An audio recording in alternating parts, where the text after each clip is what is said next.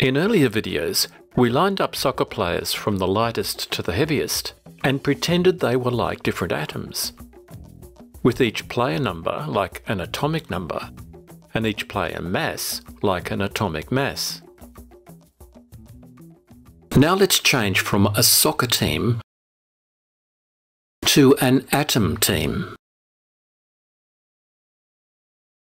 In 1865, English scientist John Newlands listed the elements from lightest to heaviest along with their place numbers.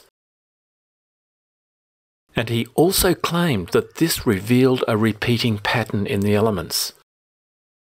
This is how the other scientists reacted.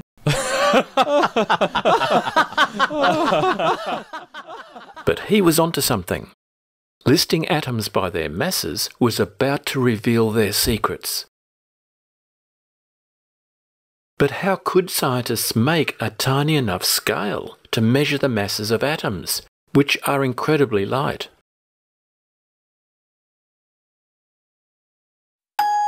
A single lithium atom weighs about a 10 trillionth of a kilogram. That's 24 zeros after the decimal point. Kilograms are way too big to conveniently measure atoms. Scientists needed a new, tiny scale. In 1803, another English scientist, John Dalton, was the first to create a mass scale especially for atoms. To keep it simple, he didn't want any fractions less than 1, which would have been a pain in the elbow. By giving an atomic mass of 1 to the lightest atom, all the other atoms were automatically made bigger than 1. What's the lightest kind of atom? Hydrogen. So its mass was made equal to 1. But 1 what? This new scale needed a new unit, and scientists called it the Unified Atomic Mass Unit, shortened to AMU, then further to just U. They also gave it a second name, the Dalton, shortened to DA. This means that the mass of one hydrogen atom is 1 U, or 1 Dalton, your choice.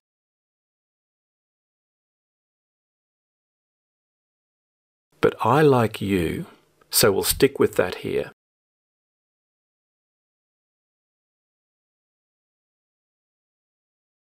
We use this mass scale to weigh the soccer players in kilograms, but it's way too clunky to weigh atoms, and Dalton used a different method which you can check out in a video linked in the description.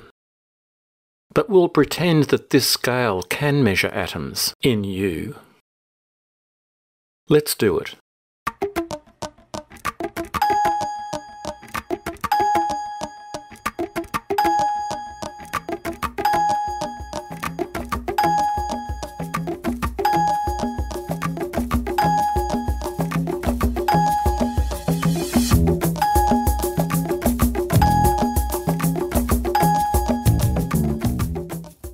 You can see that lithium is now 6.9 U. Before we said it was a 10 trillionth of a kilogram. Does that mean its mass has changed with this new scale? No. 6.9 U is the same as a 10 trillionth of a kilogram. The same mass is just being measured in different units. Just like you get different numbers if you weigh yourself in kilograms or pounds. We can now line up the atoms in order of their masses and put their place positions in too. Which will take first place and which will take last place?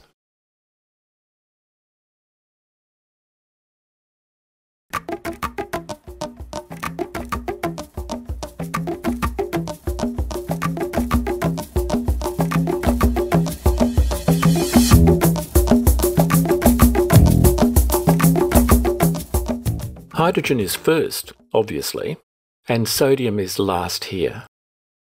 Now we have two rows of numbers, each atom's mass on the bottom and place number on the top. You know an atom's place number is called its atomic number, and its actual mass is called its atomic mass, not surprisingly. This reminds us of the player number and player mass of our soccer team. Notice that atomic numbers are consecutive whole numbers, like the player numbers,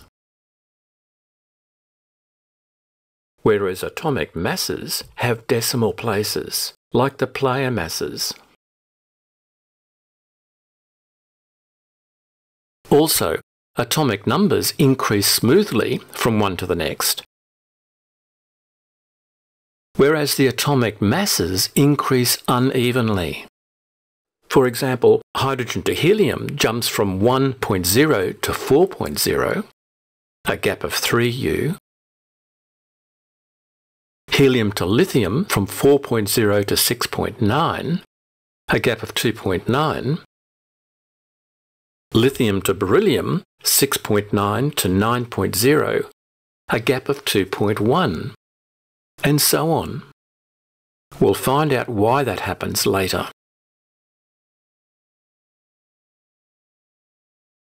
In the next video, we'll show how scientists tweaked the definition of atomic mass by comparing atoms' masses to carbon instead of hydrogen, and also how scientists killed the unit U in order to create relative atomic mass. It's a neat trick.